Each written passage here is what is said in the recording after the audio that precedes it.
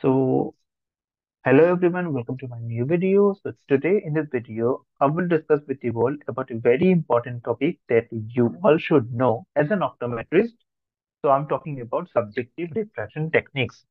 So, this subjective refraction technique is very important in your day-to-day OPD practice where you are giving glasses to the patient. Okay, so having a proper idea about those techniques is very much useful in your clinical life.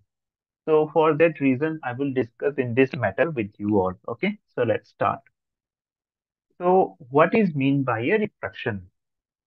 So it is simply finding out the refractive status of the eye is known as refraction. Okay, so here refraction is two types. We do refraction in two ways. One is objective refraction, another is subjective refraction, right? So objective refraction here we find out the refractive status of the eye by using some instrument without having any input from the patient or without having any involvement of the patient. That is objective refraction. And subjective refraction here, we find out the refractive status of the eye with the help of patient response. That is subjective refraction, right? So here, normally, this subjective refraction is done after objective refraction. But without objective refraction, subjective refraction can be done.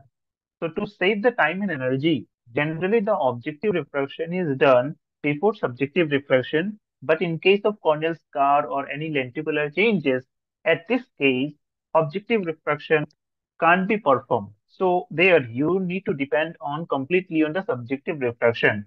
So having a very good idea about those procedures of subjective refraction will help you a lot in your day-to-day OPD practice. Okay. Now let's move to the next slide here. These are the components of subjective refraction where uh, you can see that this is the what to say, this is the trial set. Okay, this is the trial frame, this is a trial set. In trial set, you will get this trial lenses. This is the Snellen chart, and depending on what chart you are using in your clinic, okay. So this is the Jackson cross cylinder. So this JCC is used to define the astigmatism axis and astigmatism power. This is the clock dial method. This is also used in astigmatic axis and power refinement. This is duochrome test. So I will, and this is the handheld occluder. So I will discuss each and every component separately in next slides. Okay. So here the main question: can we do subjective refraction without objective refraction? So the answer is yes. So here, how? Let's understand and let's find the answer. Now, how objective refraction is done? So here you can see in this slide, this is the retinoscope and this is the autorefractometer. So you can do objective refraction. That means you can find the refractive status of the patient with the help of retinoscope or autorefractometer. So you know this very well that while doing retinoscopy, you need to give the patient target the largest optotype at 6 meter distance so that the accommodation will be at rest or minimum. But by using autorefractometer, you can also get the refractive value. But if I give my personal advice, then don't be so dependent on autorefractometer and focus on improving your retinoscopy skill. That will help you in the long run. Okay, so that's why you should be dependent on retinoscopy. Not you should not fully depend on autorefractometer. Okay. Now, what are the steps of this subjective refraction? So there is basically three steps of subjective refraction: monocular subjective refraction, binocular subjective refraction, and near vision correction. So this binocular subjective refraction is only done in that case where both eye visual acuity is same or nearly same. Here, you can see this thing. So it is called as pinhole. So this will help you a lot during your patient refraction. So if the patient visual acuity improve after placing this pinhole in the trial frame, that will indicate that the patient is having refractive error. If the patient visual acuity is not improving even after putting this pinhole in the trial frame in front of the patient's eye, then it means that the patient might have amblyopia or such kind of conditions. And if the visual acuity reduce, uh, after placing this pinhole, it is indicating some kind of macular or retinal pathology the patient is having. Okay. So that's all. Let's move to the next slide here. Monocular subjective refraction. So first we will discuss on the monocular subjective refraction. Then we will go to the binocular subjective refraction. Okay. So here, starting point of the refraction, then trial and error method, cylindrical axis refinement, cylindrical power selection. Now here, what will be the starting point of the refraction? So remember this thing very well. If you are doing objective refraction, suppose you are doing retinoscopy, then the objective refraction value will be your starting point of the refraction. Whatever value you got in your objective refraction, put that value on the trial frame and start your subjective refraction from that point. So here, having a very good retinoscopy skill will help you to get the accurate or very much precise starting point. Otherwise, you will spend more time in the subjective refraction and it will take long time. So that's why you should have good retinoscopy skills. Now, if you are not having any retinoscope or autorefractometer in your clinic, but ultimately you need to do what to say patient refraction. So at that stage, you can try this trial and error method. So two things can happen with the patient, whether the patient can have myopia or hypermetropia. Okay, I'm not talking about astigmatism now. So in myopia, it is corrected by minus lenses, and hypermetropia, it is corrected by the plus lenses.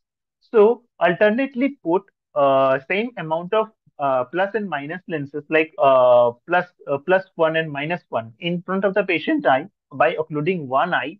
Then tell the patient to see the chart and put the minus one first, and then put the plus one first, and ask which lens make the patient see clear. If the patient say that after putting this minus one lens, my vision is getting clear, it is indicating that yes, the patient is having minus correction. That means the patient is myopic. So you can do like lowering the power or getting higher power to get the more visual acuity, and also you can put the pinhole, and depending on that, you can start your subjective refraction if you are not having any retinoscope or autorefractometer. This cylindrical axis refinement, cylindrical power selection. So I will come to this test in the next slides. Okay. So here, fogging technique. So in subjective refraction, this fogging technique is very much useful. And also it is very much important test if the patient is having specific complaints like asthenopia symptoms, such things. So this fogging is used by using plus lenses, uh, and the point of focus will come to focus in front of the retina into the vitreous, and that is making the accommodation relaxed because you are making the patient myopic. So here, if the patient induce accommodation, the patient will shift to more myopia. So the patient have to relax the accommodation, right? So when you put the plus lens, then patient become myopic. So patient have to relax the accommodation. So during this method, a proper control of the accommodation is very important. Otherwise, at the end, refraction value will be not accurate. So, who are those patients who need fogging test? First of all, if the patient is having asthenopia symptoms, then fogging is very useful for those patients. Also, those patients who are having overcorrection of minus value, those patients are also need fogging. Then, fogging is also important for those patients who are having latent hypermetropia. Okay. Now, who are not good candidate for fogging? So here, first of all, remember this thing. If the patient who are having very poor visual acuity, then those patients will not be able to appreciate the pre and post fogging status of the visual acuity. So those patients are not that much good candidate for fogging. Now, pediatric patient who needs cycloplegic refraction, and you are doing fogging refraction where there is not that much good cooperation from the patient you are getting. So fogging technique will not be that much working for those pediatric patients. And patient whose both eye visual acuity difference is 2 line or more than that, then you can't perform fogging to those patients. Okay. Now, what are those equipments that you need to do in doing fogging? So first equipment is you need a trial frame.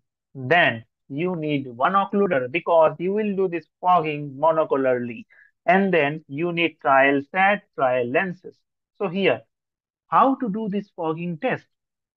So this fogging test is done monocularly with one eye is occluded like this. Then put the objective refraction finding in the trial frame. So this can be your retinoscopy or autorefractometry value. So here I put the what to say objective refraction. Now selection of the plus lens to fog the patient is very important. You will select that plus lens that makes the patient visual acuity at least two lines worse than the patient visual acuity with the objective refraction value. Let's assume the patient objective refraction is plus one. So let's assume this is the plus one lens and this is the objective finding that you got. Now, slowly put the fogging lens and let's assume that you put what to say this fogging lens is plus 2.5 diopter spherical in front of the patient right eye. Okay.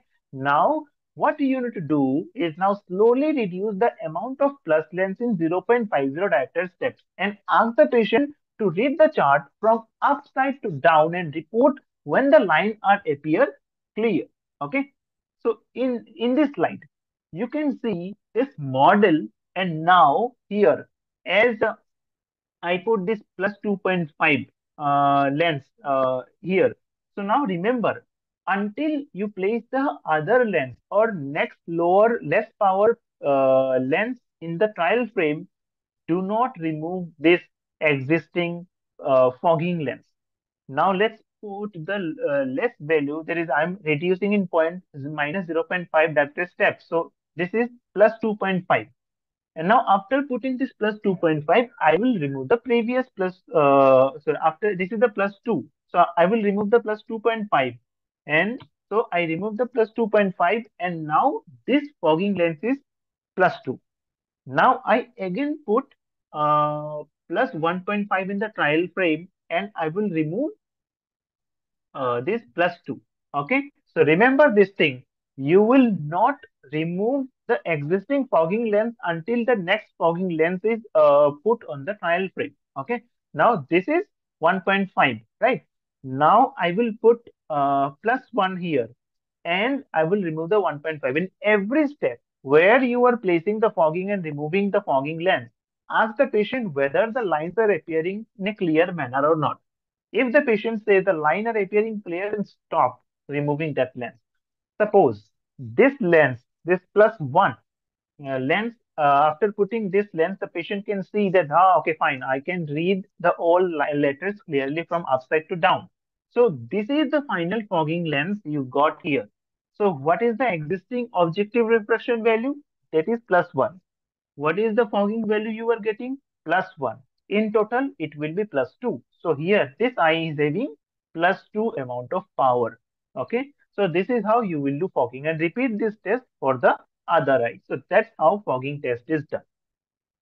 Now, let's move to the stenopic slit test for astigmatism axis. So here, astigmatism is one of the most common cause of refractive error, and untreated astigmatism can lead to loss of visual acuity and amblyopia. So correction of astigmatism is very important to treat such conditions. Now, stenopic slit test is very quick and handy tool to assess the patient astigmatism status. Normally, to assess the astigmatism, there is lots of procedures, but they are very costly also. But this simple tool can fix the problem very easily. Even when the patient is having very high amount of astigmatism, where retinoscopy is very hard to perform, then astigmatism come to play the role.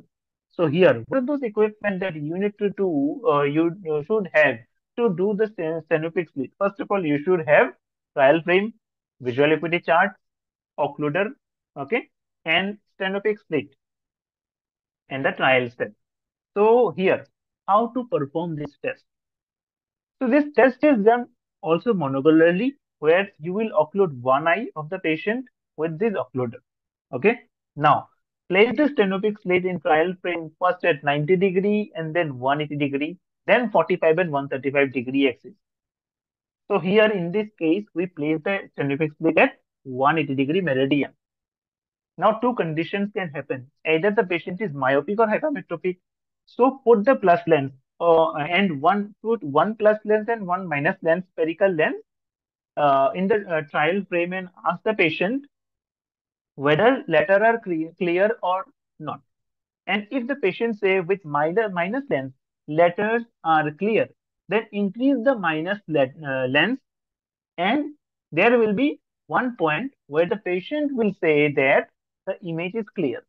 Then rotate the synovic slit to the opposite meridian and again put plus and minus lens and ask whether the lines are clear or not. So here, let's rotate this uh, thing. How to put it?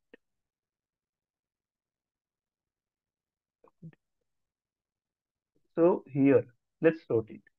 Now, huh. So this is the, so here, previously the synovic slit was placed at 180-degree meridian and I put both plus and minus lens, and with minus lens the patient got the clear visual acuity, right?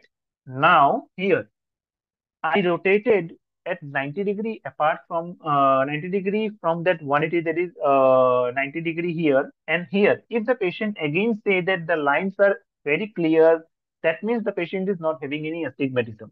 But here, after rotating it to the opposite meridian, if the patient say that now the letters are blurry, that means the patient is having cylinder, and you need to put again plus and minus lens to see which lens is giving the clear vision. Suppose by putting the minus lens, the patient say that yes, now the object is very clear.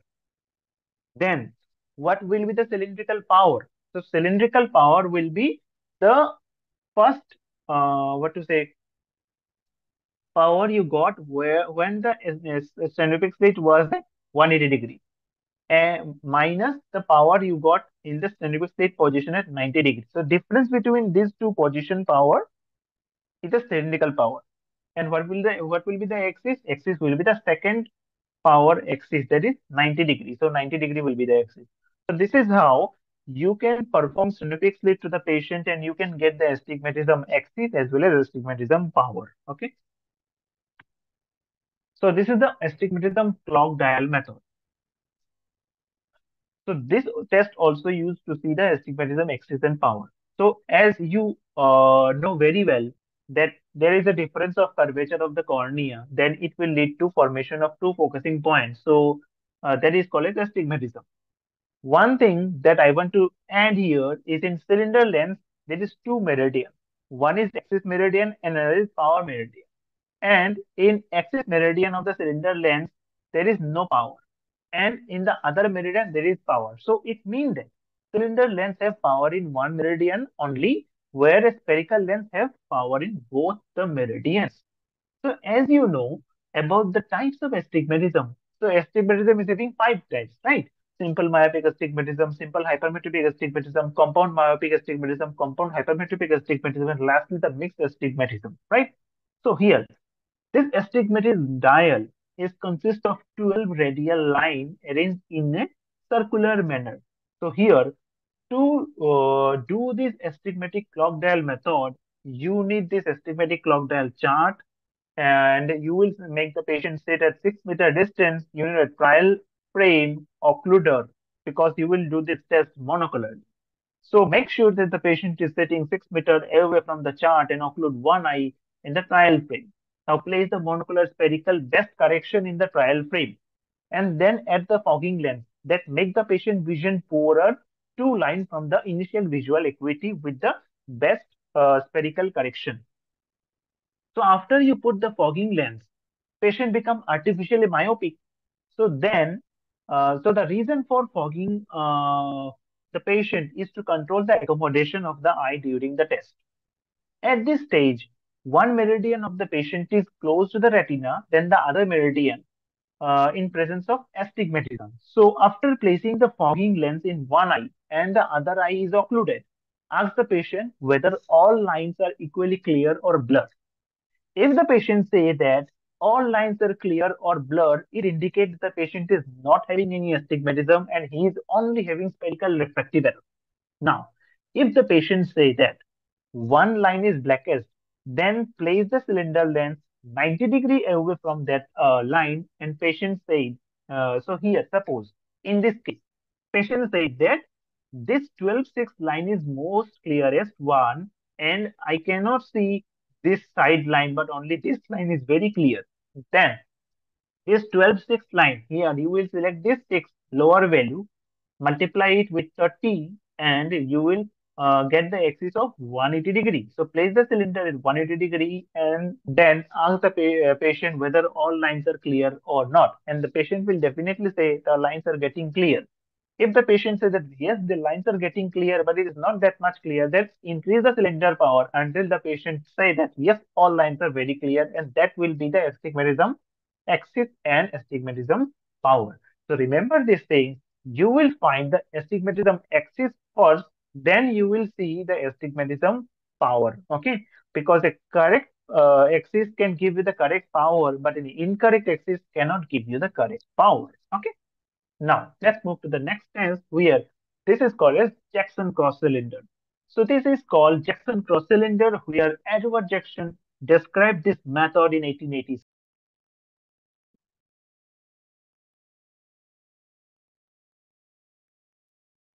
So sorry for that disturbance happen. There was point network issues were there.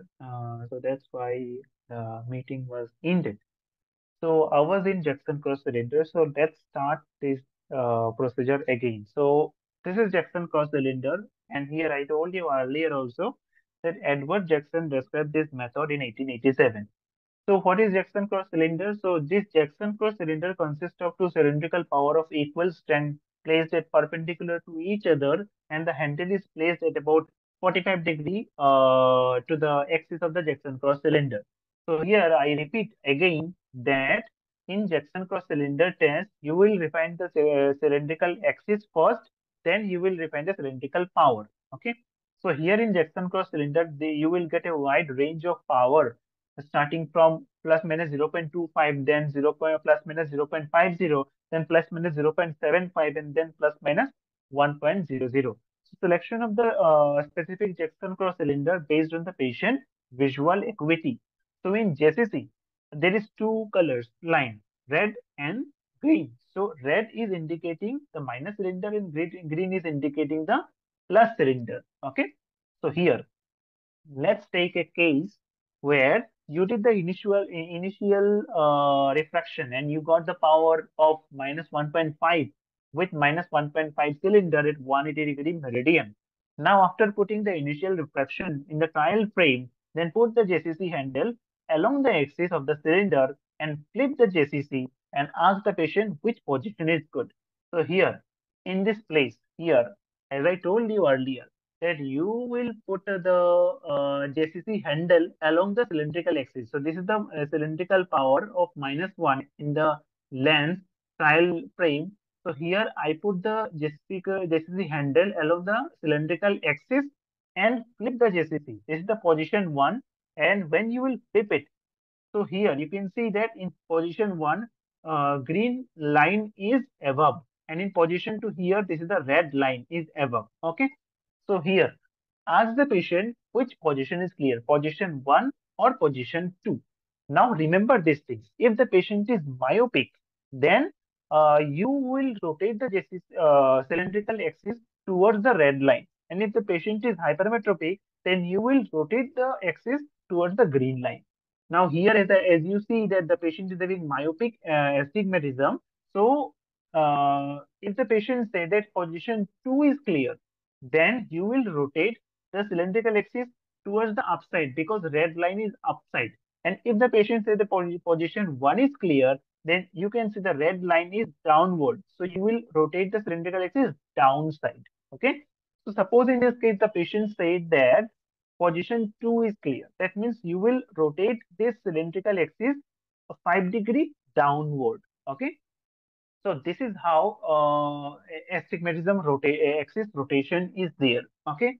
Now, again, after you rotated the cylindrical axis little bit downward, and then again ask the patient that which position is clear by flipping the JCC from position 1 and position 2. And if the patient again say that position uh, 2 is clear, where the red line is downside, then again rotate the cylindrical axis again 5 degree downside towards the red line. And at a point will come where the patient will say that no, there is no difference in position 1 and position 2. That means the cylindrical axis, you got the cylindrical axis now. Now, this is the axis refinement where you will get the final cylindrical axis by rotating it in 5-degree manner. Now, after getting the cylindrical axis, you will do power refinement. So here, how I place this JCC for power refinement. So here you will not place the axis now. You will align the JCC axis with the cylindrical axis. This is the cylindrical axis, this is the JCC axis. So align the JCC axis along the cylindrical axis and then flip it. In this, suppose this is the position 1 and this is the position 2. So here in position 1 and position 2, both you will ask to the patient that which position is clear. Suppose the patient said that this position 1 is clear. Here you see that the red line is along the axis of the cylinder. It is indicating that the patient is accepting more minus. So you will add minus 0.25 or minus 0.5 depending on what power your JCC is. Okay. And again flip it in position 1 and position 2 and ask the patient which position is clear. And again, if the patient says that yes, position 1 is clear, where the red line is over the cylindrical axis, then add again more minus, and then a position will come or a point will come where the patient will say, no, there is no difference in position 1 and position 2. That means you got the power, final power also. So this is how Jackson cross cylinder. So here, this is the prism dissociation test. So this test is done after you got the monocular based corrective correction in your subjective refraction. Okay. So here, suppose there is a difference of plus minus 1.50 diopter in both eye refractive correction. So at this point, patient may have diplopia or one image may appear more front than the other eye image. So put 3 diopter base down in one eye and 3 diopter base up in other eye. So before that, this, as you know, it is a binocular balancing technique. So here you don't need an occluder. You just put your monocular subjective refraction value here, and after that, put the base down prism in the right eye and base up prism in the left eye, the equal amount of prism power. Okay. Then at that time, the patient will see right eye image shifted upside and left eye image shifted to the downside. Okay. Then start putting at the same time, start putting fogging lens of 0.50 diopter steps until the patient inform you that both eye images are equally fogged. Then the ideal fogging state you got in the prism dissociation test, where the patient is saying that both eyes are equally fogged. But suppose in a position where the patient say that right eye is quite more clearer than the left eye, then add more plus 0.25 fogging lens in front of the right eye to make those two eye fogging status similar. Okay. Now, that's how prism dissociation test is done. Then, after prism dissociation test, you will move to the alternate occlusion test.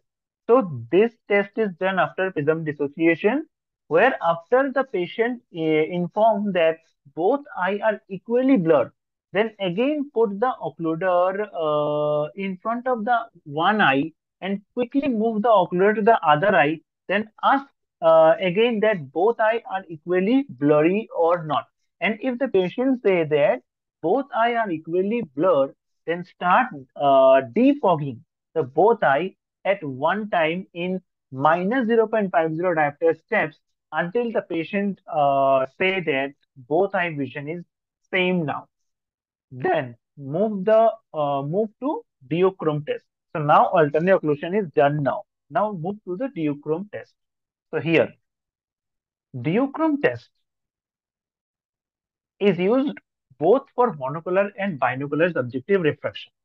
So this test is based on chromatic aberration, where two light wavelength is used, red and green. So here red and green. As you know very well that red light have wavelength longer, so it get focused behind the retina, and green light wavelength is shorter, so it get focused in front of the retina. So this test is based on chromatic aberration, where you need a trial lens, and if you are doing monocular correction, then occlude one eye. But here I'm showing you the binocular balancing. So put the subjective refraction value you got after the alternate occlusion method, and after that put this occluder in front of one eye, and then ask the patient whether both background letters, which background letter is more clear. If the patient say that red is more clear than the green one, then this condition is happening where the red is getting focused on the retina, where green is more forward from the retina. So at this stage, to make both to make both wavelength focus on the equidistant from the retina, what you need to do? You need to put in this case minus lens. If the patient say that red background letters are more sharp and clear, then put the minus lens in front of this eye and ask the patient again, now both colors are equally clear or not. Now, at this stage, if the patient again says no, here red is again clearer than green, then again put more minus lens in 0.50 diopter steps until the patient say that both color are equally balanced. Now, in another case, if the patient say that green letter background is more clear than the red one, then it means that green is getting focus on the retina, then and red is getting more backside of the retina. So at this stage, to make this green focus in front of the retina, you need plus lenses. So always remember, if the patient say red is more clear, then you will add minus lens. And if the patient say green is more clear, then you will use plus lenses until the patient say both colors are equally clear. And then uh, occlude both eye and ask the patient alternately that both eye seeing these two colors are equally clear or not. And if the patient say yes, both colors are equally clear, then you got the final value in this diochrome method, and then your subjective refraction is over.